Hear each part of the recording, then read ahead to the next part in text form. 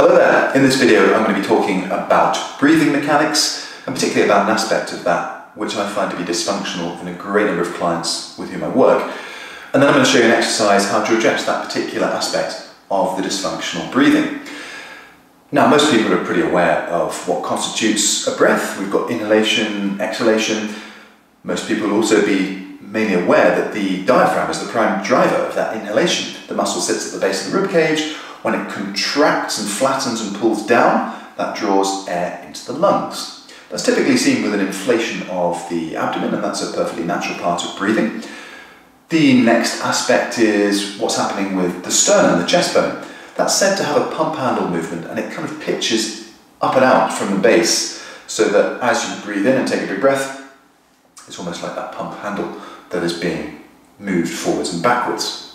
The last part, and the most important part with regards to this video, is what's known as a bucket handle movement. This is where the ribs are said to move like a bucket handle because they should pivot and rotate and flip out to the side as you breathe in. And that bilateral bucket handle movement through all of those ribs increases the widthways expansion and thereby drives more air into the lungs, draws more air into the lungs.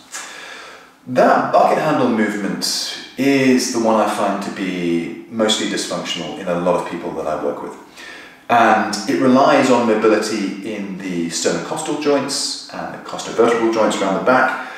And because the ribs all attach onto the thoracic spine, that's the definition of the thoracic spine, where those 12 ribs attach, there is very typically dysfunction in that. Modern human life, curved, rounded forwards, all sorts of mechanical dysfunction that's there.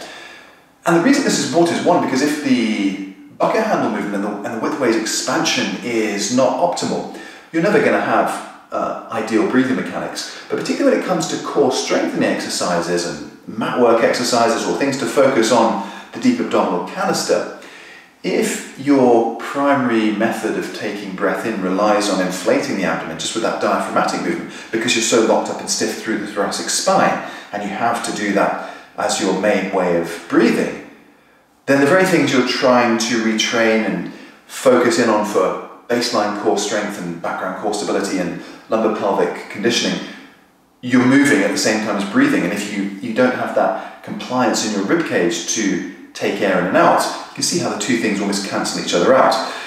So it's important to try and re-oil these joints and get that expansion in the ribcage and help these natural breathing mechanics. And that's where the exercise comes in. You're going to need a resistance band for this one.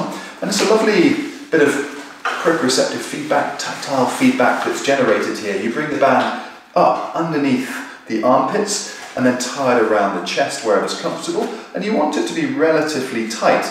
Now you can either tie it in a knot or a bow, or as I'm going to do here, you can just go across and then pinch and hold. And I can feel at this point I'm almost like a barrel that's got a tight strap around it. I can feel that band compressing me from all angles. And now when I take my breath in, that's my focus point. As you breathe in, you're trying to push out in all directions against that resistance band.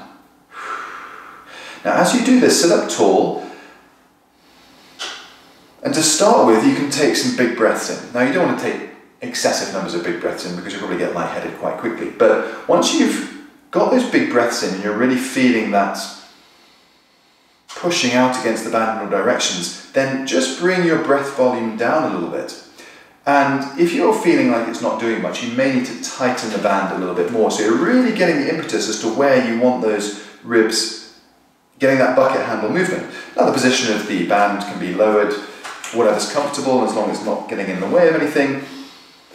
But here, you can really hopefully get a sense for the abdominal canister remaining still while you're generating that widthways expansion. And it just sometimes gives that input, gives that stimulus as to where you want your chest to move to facilitate the correct pattern. This is in place of somebody, I would often do this in an assessment, place my hands on the side of the ribcage and get them to push out against my hands. And you find a lot of the time in this sort of muscle stimulation scenario, if you actually give the body something to feel and press against, it suddenly gets the picture and you find there's actually movement there, but it may be just not automatic. So using the band technique around the ribcage is a really great way to improve that width-ways expansion and thereby improve the mechanics overall of breathing. That's a really good technique to do in combination with some of the beginner or early mat work, lumbar pelvic stability exercises, like the one leg stretch, the scissors, the deep abdominal activations. Because if you can work on engaging through those deep abdominal canister muscles, the lumbar pelvic stabilizers, while simultaneously doing a width-ways expansion, then you're fostering this pattern of dissociation of movement and therefore helping the body on the right path to that functional breathing pattern while simultaneously maintaining that course of strength. So I really like this technique. Yes, it's a gentle one. It's not meant to in any way get you out of puff, but it just gives that tactile stimulus to help you try and strive towards that bucket handle movement and that width-ways expansion in the chest.